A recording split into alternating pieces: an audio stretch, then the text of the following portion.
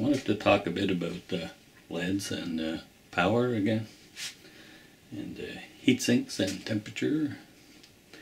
Now, when you're putting power into a LED and it's going into the heatsink, one of the most difficult things to calculate is what temperature is it going to stop at. Now, I'm probably not up to doing that kind of math, but what I can do is set up a LED with a certain amount of wattage going into it and simply wait a couple hours, see how hot it gets. Measure the ambient, write it all down, everything will be good. Now let me show you the setup. See if my little Sony works here. Oops, how do you work this thing? Okay. Alright, I've got a power supply here. It's capable of about 2.5 amps.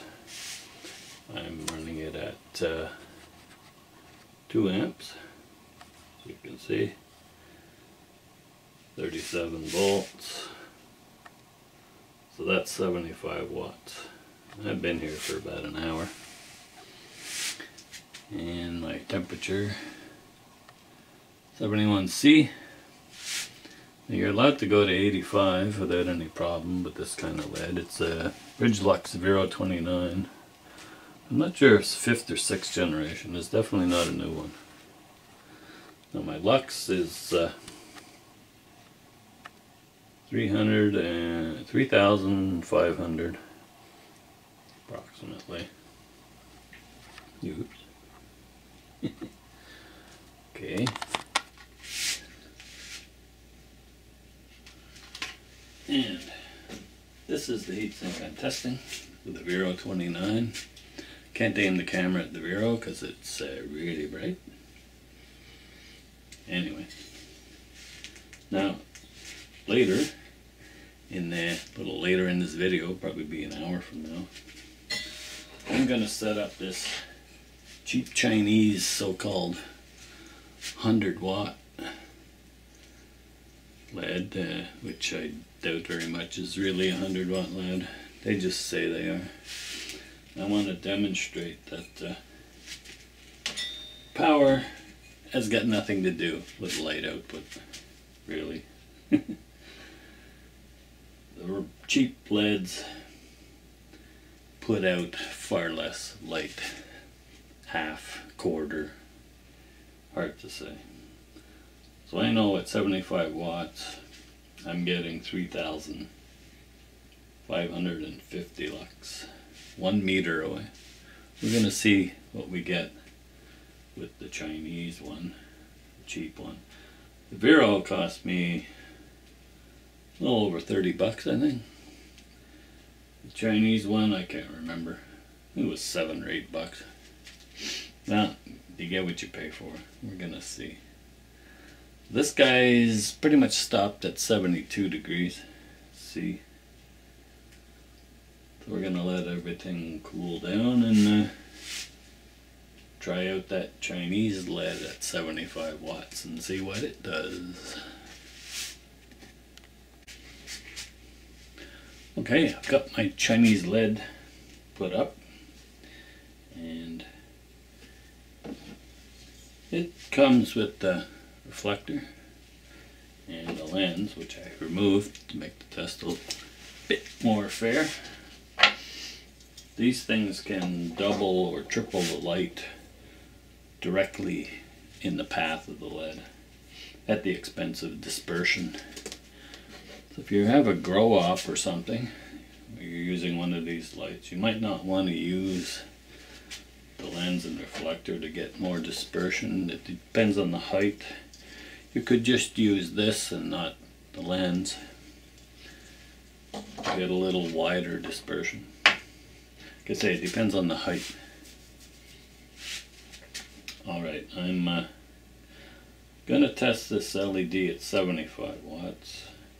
I don't know what it actually is. I think I'd see it was sold as a 100, but I'm not sure. Okay, that's 75 watts. That's 2.5 amps.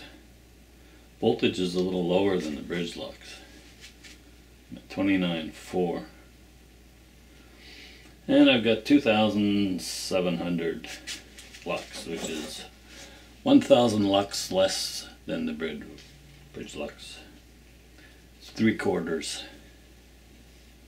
the wattage. I mean lumens. See, you can't go by watts. Watts is retarded. If you ever go to a website where a guy's testing LEDs and doesn't have a lux meter or something, just leave. Find a site where a guy's got an actual light meter, knows what he's doing. Okay, I'm up to 40 degrees. Now the light goes down with temperature, right? So I'm actually not going to write anything down until I get to my 70 degrees C for a more fair test. Another thing I'd like to say is sometimes you'll test an LED at what they say it is, then you turn the power down and the efficiency goes up through the roof. You think, wow, what a wonderful LED. Well, the fact is they've rated it too high. You can do that with any LED. If you take a Bridgelux rated at 80 watts, run it at 160 if you want, you'll find the efficiency way down. But if you think it's a 160 watt LED and you turn the power down a bit, the efficiency goes through the roof. The real truth is that the Chinese 100 watt LED's really a 50. And if you run it at the proper power, the efficiency doesn't go through the roof when you turn the power down a bit. In fact, you can tell what the LED is supposed to be running at simply by turning the power down 10% or 20% and seeing if the efficiency goes down 10 or 20%. If you turn the power down 10% and the efficiency doubles, you know you're running it way too hot. They lied to you. Gee, they really do that. Okay, I'm at, let's see, go back to 2.5 amps, 29.2 volts. See, it's changed its impedance because the voltage is down for the same current, so the hotter it gets, the more current it takes. Only up to 47C. Got a way to go here.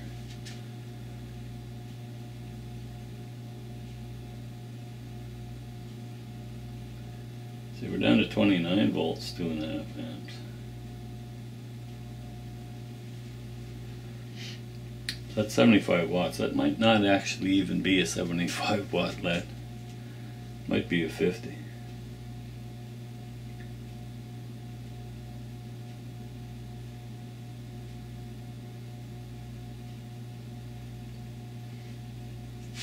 We shall see. I'm going to let it cook at 2 amps.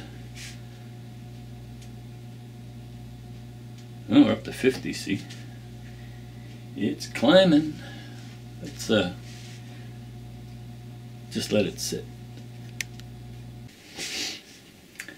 Okay, I've hit 71 degrees with my Chinese LED. And let's see. At 2.5 amps, it's 28 point, let's see, you can, 28.7 volts, 28.7 times 2.5 amps, 72 watts approximately, and we're at 2,300 lux, which is over 1,000 less than the Bridgelux. We're at, like I said, 72 degrees, 28.7 volts, 72 or something watts. A lot less light. Wattage don't mean shit.